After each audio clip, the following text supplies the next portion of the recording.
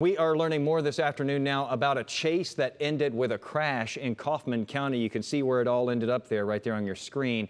Police tell us that they tried to pull the suspect vehicle over when that person took off. Well, during the pursuit that ensued there, shots were fired, they say, from the passenger side of that car, hitting Kaufman PD squad cars several times. A short time later, a spike strip was used and eventually caused that car to crash. As you can see there, one of the suspects was arrested. The passenger, though, who got into the shootout with police, according to authorities, was taken to the hospital to be treated for a gunshot wound. The Texas Rangers are now taking over the investigation. We don't know how serious that wound is for that passenger, but we'll bring you more details as we get it.